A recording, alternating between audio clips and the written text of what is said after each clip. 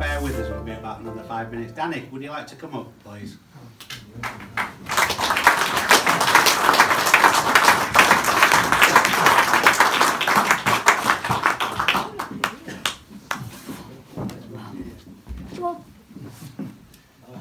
Danny, thanks for joining us this evening. Now, Danny is a young man who is typical, really, of what we've been talking about all evening. I'm not going to steal his thunder, but he's managed to turn his life around, hence he's here with us this evening. Do you just want to tell ladies and gentlemen a little bit about your life, Danny? Yeah. Please. First of all, I'm a little bit nervous. So am I. But yeah, I'll just tell you a little about myself growing up. I grew up in a dysfunctional family. I grew up with an alcoholic father. My mother tried her best, and I've seen a lot of stuff a child shouldn't see and stuff like that. But I was always full of fear, riddled in fear as a kid, and I got bullied a lot at school. And my journey into crime really started when I was about 15. I used to sleep at my cousin's house a lot, and the reason I slept there is because she'd let me drink alcohol, and she'd be sat there smoking dope, and all the lads would be on the estate. They'd come round. It was an old doss house for everybody on the estate. But the thing is, in drinking, all that fear went, and these older lads, they seemed to like me a lot. But the thing is, it paid a price. I was out to no good with them and stuff like that. But the thing is, I just wanted to be part of something. At school, I was a loner.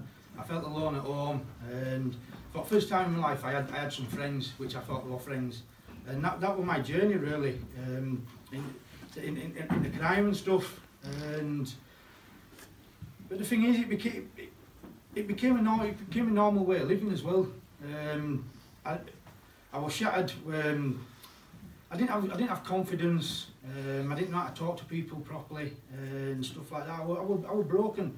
But the thing is, I was also riddled in addiction. I'm 5 years alcohol and drug free. I ended up in a treatment centre, and this is how I got involved with Tempus Novo. Now I met a good friend of mine through recovery, and I just come out of prison. The reason I was in prison that time was, this is how daft I was. I grew an house full of cannabis right outside the police station. That's how daft I was. But the thing is, like I say, it was a normal way of living for me. I didn't really see all wrong with it. But the police did, and probably the judge is here today who sentenced me. But yeah, A big sentence. no, only Otherwise, it'd have been Tom out here. but yeah, but like I say, I got friends in with a pal of mine, and to tell you the truth, he helped me grow my confidence. He mentored me in a lot of ways. About a year ago, this was my turning point. He helped me get confidence, learn to talk to people. I couldn't have done this in front of you people before, not a chance. I'd have crumbled. But like I say, my turning point before was, you heard me on the video, I spoke about my daughter coming in my life. I also had a younger daughter, and I couldn't get a bond with her. And as much as I tried, I couldn't get this bond with her. And we had a good talk, me and my friend, and I took a DNA test on this little girl, and it came back and she wasn't mine. Now, I use prison a lot as a way to shut my head up sometimes, just to get away from lifestyle, get off at a estate, just to go for some peace and quiet, basically. And that day, if I wouldn't have had the support I had at the time, I would have gone back to jail on that, just to calm my head down, just to get away from it all. Because I couldn't deal with my emotions, I couldn't use alcohol, I couldn't use drugs to numb myself. And we sat and we worked through it and stuff like that. And like I say, in my life today, I can talk to people properly. That's the main thing. I have a bit of respect about myself, and people have respect to me.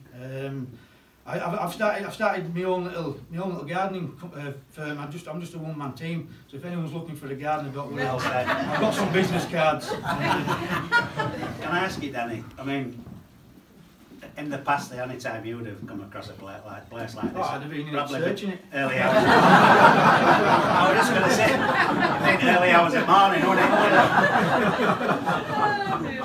it? But yeah, as regards employment. Employment's good. What's that? To tell you the truth, I feel like a normal. That's what I feel like. I used to laugh at people before getting up and going to work and stuff like that, because I was a child in head. I didn't understand it all and stuff like that. I passed my test at Christmas and now I'm driving. And just little simple things, going to Asda, getting me shopping, putting it in motor. It's like, fucking hell, man. It's not what to do. You're not meant to be normal and stuff. And I live at home by myself. I've got a little dog, and we both got to work together and stuff like that. Some customers won't like him some because he started shitting in flower bed. That's all right. But the thing is, what I'm going to say is Tempus Novo has not only brought the cycle with me. It's also, I come from a family crippled in addiction, crime.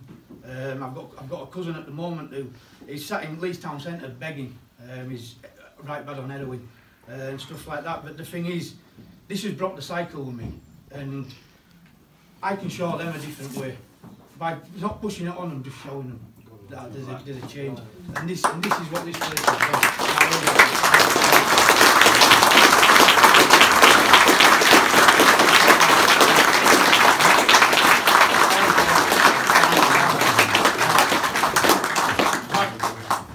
To introduce, if you don't mind, can Helen come forward, please? Helen's our 100th ex-offender into employment. Yes.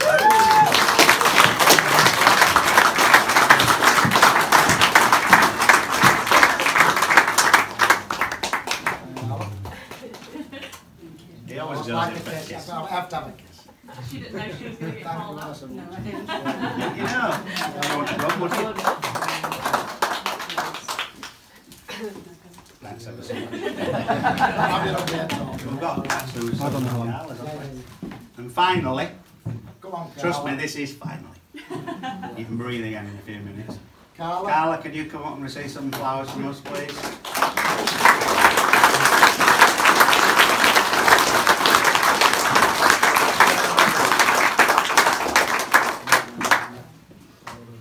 Well done, Karla. I'm going to tell you a little bit about Karla now, so you'll have to sweat for 30 seconds more.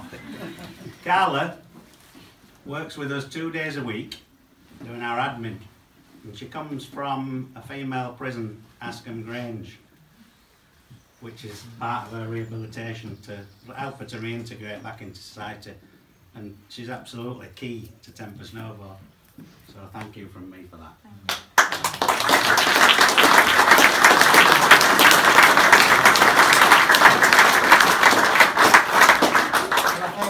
That's about it. Well, that's it. Thanks. So that Thank you everybody for coming. Yeah.